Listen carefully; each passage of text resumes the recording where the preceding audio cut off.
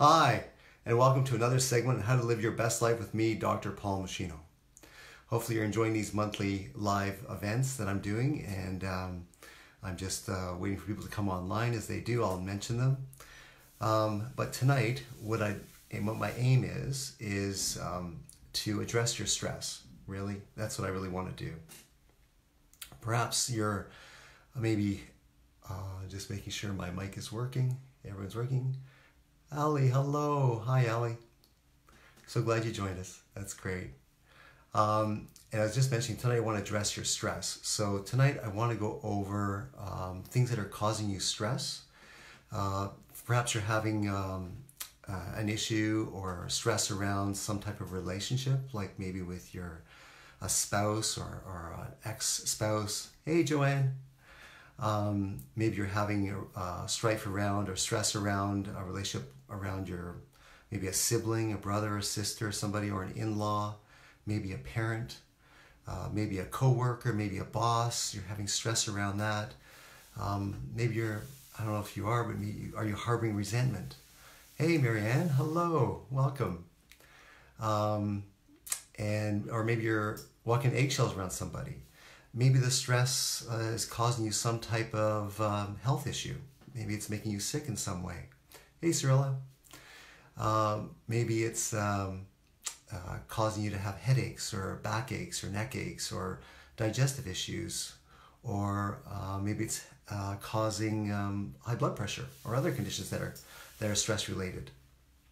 Some people emotionally eat as a result of their stress. Maybe perhaps you're gaining weight as a result, or perhaps you're feeling financial stress as a result. And so I want to teach you something that's going to really help with all this stuff, all this stress stuff. So really get ready to learn, get ready to take notes, because I want to talk about people. And I want to talk about the problem people in your life. Just why do they do the things they do that irritate you? Why do they behave like that? Whoops. Well, tonight I want to share with you the truth about them, and maybe you'll find out about yourself too. The truth about human behavior. And this truth may shock you, but it also may set you free. And that's my goal. I want to set you free from your stress. You know, understanding human behavior has become, or has been, a mystery for centuries. It's only recently that science has actually put together an understanding of the reasons why people behave the way they do. Is that my Auntie Anna? Hello, Auntie Anna. And so I want to share that with you. And tonight I want to explain that to you. Because, believe it or not, understanding human behavior, understanding what makes people tick, is actually vital, and it makes a big impact on your health, your longevity, and your well-being. And so I want to go through that tonight. And so we now know from research that psychosocial factors play just as important a role, if not more important role, than physical ones in how long you live. You know, research out of Yale University on middle-aged adults shows that they can live an additional 4 years if they just did all the healthy things that we know how to do, eating right, exercising, these types of things. But what they're finding out now is middle-aged adults can add up to 8 years to their life simply by changing their outlook on life. That's huge. That means that you can actually double your life extension just by simply changing your outlook on life, just changing your view of life over doing all the physically healthy things. Now, I'm not sharing you this because I want you to stop doing all the healthy things, because, you know, I'm actually sharing this because I want you to understand the impact that your view or your outlook on life has on your health. In fact, I advise you to do both. Work on your, physical health and work on your personal psychology. So really, if an outlook has that much impact on us, then what is the outlook one should have? What is the best outlook on life that one should have? And research also shows this, science shows this, that the best outlook one can have on life is the one that savors the inherent goodness in people and in life. This is a fascinating subject. Dr. Richard Davidson, he's a neuroscientist, shows across the board in all his studies, and he's done many studies on 6-month-year-olds, okay, get this. And 6-month-year-olds he does these experiments with, and it's shown that they prefer to be and be with people who are inherently good. his conclusion is that we're all born with an innate basic goodness. In spite of what the Hollywood movies portray, there's no person born as a demon baby, okay? No one's born a demon baby. And even the most cruel and nasty people in this world were born with an innate basic goodness within them. They have that seed within them. So having this view of life is actually having the view that's true of people. And I want to distinguish this outlook from this view of life from having a positive mental attitude. This is not what I'm talking about, just so you know. Being optimistic or having a Pollyanna approach or having a positive mental attitude, okay? In our society, there's a consensus that having a good attitude is having a positive mental attitude is good and having a negative one is bad. Hello, Juana. So glad you joined us. So we have this consensus that, positive mental attitude is good and negative one is bad. But science shows that optimists don't live any longer than pessimists do. So I'm not talking about having a positive mental attitude here. I want to distinguish that from what I'm talking about, okay?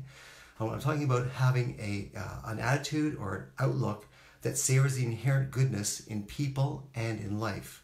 This requires two things, actually three things, but two primarily. It requires insight and being real with what is.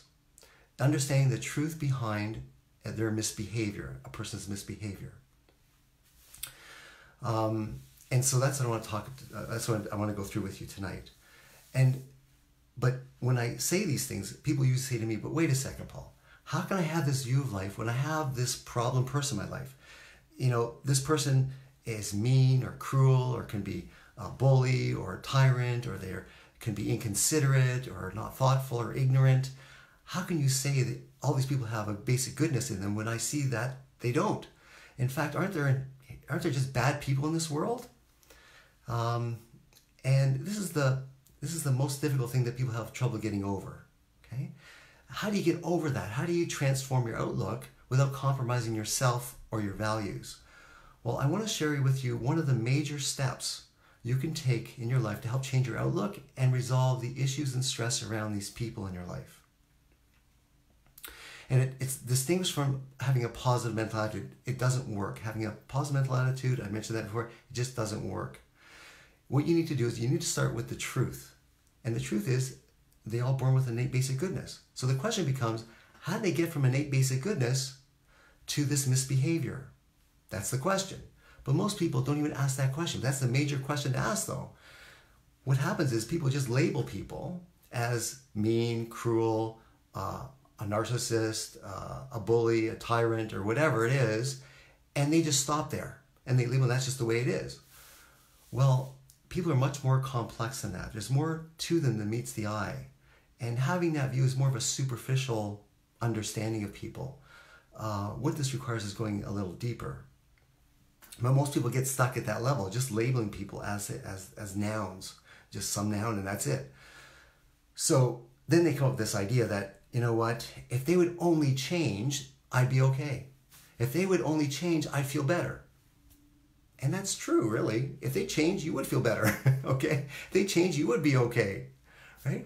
But really, for these people to change, I mean, what's the probabilities of that happening? Probably slim to none, right? So if you're blaming people for your emotional distress and you'd only be okay if they changed, then you're really locking yourself into a helpless victim pattern. And it's inevitable that you're going to feel frustrated and hurt and angry and irritated and upset. Absolutely. How's that good for your health? It's not good for your health, right? So we want to get more inquisitive. We want to go deeper. Hey, Anna. Patricia, hello. So thank you for joining us. So you want to go deeper. You want to ask yourself again, we know that they were born with innate basic goodness. How did they get from innate basic goodness to this misbehavior? That's the question to ask. And this is where the science comes in. There's only really 3 possible reasons why they misbehave. Okay? That's it. Only 3. And they are because of their personal history, their genetic legacy, or their cultural beliefs. I'll go through each one of those. So as far as personal history is concerned, we know that human beings are all born with 2 basic emotional needs. The need for authenticity, authentic expression, and the need for connection or attachment to another human being, to human being. And this is research done by Dr. Gabor Mate, if you want to read his work.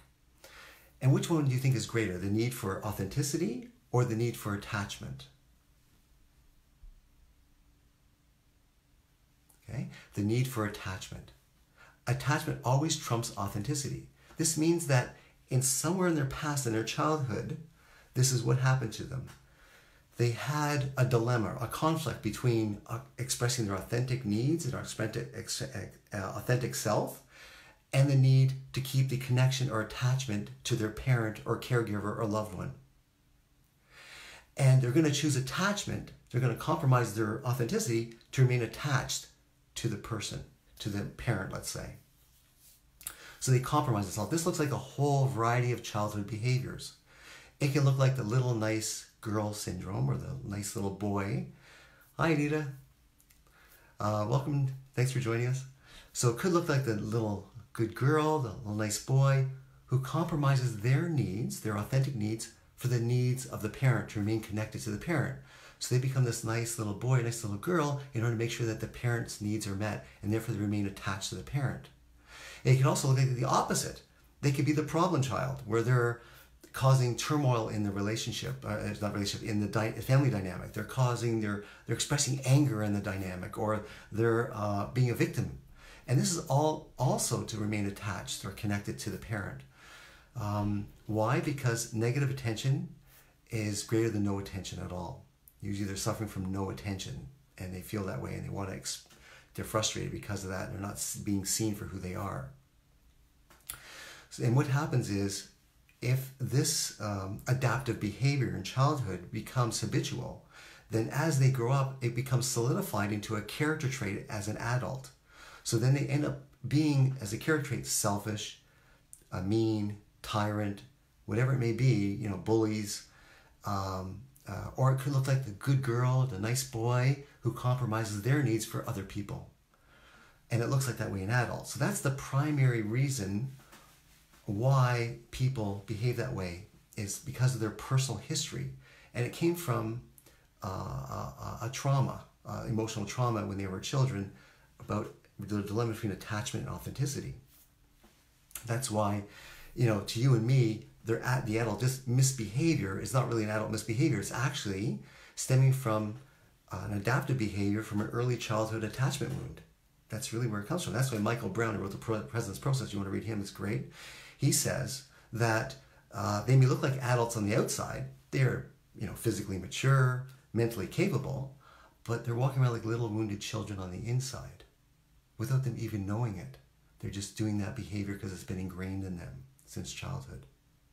So that's one of the primary reasons why people misbehave, okay? Looking at that. The second reason is genetic legacy. And that means that certain people sometimes they're born with a genetic condition. And because of that, they behave a certain way. And they're mentally challenged maybe. But these are kind of rare things that happen. More commonly, when people misbehave, it's due to their family history. In other words, they inherited the misbehavior because it was ingrained in their family generation after generation after generation. And the person was born into that family dynamic, has now just inherited that behavior without them even knowing why. They just think that that is the behavior that we display. This is how our family does it. They get out in the world and they just do that behavior. An example would be if you were born in a family where everyone crossed each other's boundaries. They meddle in each other's affairs. They stomped over one another. Then you would think that's the normal way to be. And therefore, when you get in the world and you have relationships and you have these people in your life, that's the way you behave in that relationship. That's your behavior. But really, that behavior, those family behaviors, also stem from emotional traumas. Right? An example, if you have a problem with a person who stomps over other people in order to get ahead in life, you have an issue with that, then the question to ask is, what would cause someone to stomp over other people? And if you look carefully at that, you'd find the answer, and that is fear of survival. Let me give you an analogy. Or a scenario. Let's say you're in an airplane and you're traveling along an airplane and the plane crashes, and let's say it's filling up with water and there's only one exit. Would you be kind and courteous to everybody else getting out of the airplane? Or would you try to kick in, your survival instincts would kick in, and you try to get out, because only one little exit, you try to stomp over other people to get out? More than likely you want to, your survival mechanism would kick in, you start to do that. Well, that means that if that person is behaving like that, and it comes from a family history, then in previous generations in that family history, then at some point, somebody in that family faced a huge fear of survival. They were afraid of their life. And they used stomping over other people to get ahead in life, to ensure their survival. And that became ingrained in the family dynamic, in the family culture, and that got passed on from one family to the next, etc., generation after generation. And now the person in the present is just doing that behavior without even knowing that that's where it came from. That's just how the family did it. So that's the second reason why people behave the way they do, because they've inherited from their family history, some type of suffering, or, hey Wade, thanks for joining us, some type of suffering, some type of emotional trauma that past generations of their family experienced. They don't realize that they're acting that behavior out in their present life, but really what they're doing is actually carrying the burden of that emotional trauma with them as well. So you can't have a behavior without having an emotion driving that behavior. They're just unaware of that emotion, that's all. But they're actually carrying the burden of that emotion or trauma in with their behavior. That's the second reason people, hey Leslie, thanks for joining us. That's the second reason why people misbehave. It's because of a family history of some type of suffering or hardship or trauma that they experienced in past generations, and they learn to cope with it using this misbehavior. The third reason is cultural beliefs. This we're talking about a community of people that believe and behave the same way, they're all behaving the same way. So the person was born and raised in that culture, then they're a product of their culture. They behave that way because that's just the norm in that culture. An example would be if you were, born into a culture of, and we'll get into this, stoicism. But, you know what, even better. Let's say you travel the world and you come across different cultures in the world. You realize that people behave and believe in different cultures differently than you. So you realize that you're probably a product of your culture and they're a product of their culture, and they behave in certain ways accordingly. So we can also understand that their cultural misbehaviors, let's call them misbehaviors or behaviors, also stem from some type of suffering or hardship that those people had to endure in their past as well. You know, when I went to China and Tibet back in 1997, they advised us not to show affection in public. It wasn't considered the norm in their culture. You know, not all the Chinese people were like that, but there was an underlying pervasive culture of stoicism in that particular Chinese culture. And the question is, how did that culture become stoic? I mean, there's other cultures in the world, other countries that are much more emotional, right? They just let it all hang out and they just get all emotional. But they're more conservative and more stoic. So the question is, how do they become stoic? Why would a person become stoic? And the answer is that you become stoic as a way of coping with extreme hardships. And it's this case with the Chinese too. If you look back in their history, they were faced with multiple centuries, 20 centuries or so, of extreme hardships, extreme famines, extreme poverty. And they use stoicism as a coping mechanism to get over these hardships. So they don't show their vulnerability, they don't show their weak, they keep up a strong face, and they're stoic. And that became ingrained in their culture from the past generations of hardship. But if you go to China today, in those big cities, there's lots of flourishing abundance there. They're doing quite well. And still there's this underlying culture of stoicism. So that's the third reason why people behave the way, because they're actually carrying the behavior forward from previous generations, but they don't realize you're actually carrying the burden of the previous trauma that caused the behavior to begin with as well. They're carrying that on their back with that behavior as well. And really, those are the three major things that cause people to behave the way they do. And most people's misbehavior is a result of a combination of all three of these things. You have to look deep into these things. Okay, Paul. So you may say, well, that's great, but how's this going to help me with the problem people in my life? Okay? Remember that they don't need to change, right? It's your view of them that needs to change. Otherwise, you're stuck in a victim pattern where you're going to become a victim of their misbehavior. Okay? So you need to start with the truth. They weren't born like that. How did they get like that? Well, there's only three possible scenarios, three possible reasons, science shows. Their personal history, their family history, their genetic legacy, or their cultural beliefs. That's it. But each one of those stems from an emotional trauma or pain or suffering or hardship. The problem becomes our expectations. That's really where it comes down to. We expect people to behave like mature, cognitive adults with us. We expect that. Sure, they look physically capable and mentally aware, but in reality, when they're misbehaving, it's because they have unrecognized hurts that go back in their past, either personal past, their family's past, or their cultural past. So it doesn't matter what behavior that they display. The question is always, what pain, what fear, what suffering, what hardship would make someone behave that way? That's the question. If you can identify with their fear, their pain, or their suffering, or their hardship in their past, in their personal past, or as a burden that they carry from their family's past, or as a burden that they carry from their cultural past, then it will go a long way to resolving your strife and stress with these people. It'll resolve your emotional stress with them. Now, what am I really talking about here? I'm talking about empathy.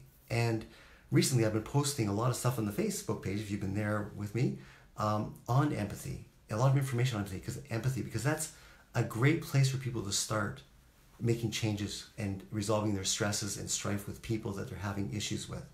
That's where you want to start. There's more to it than that, but this is a great starting point.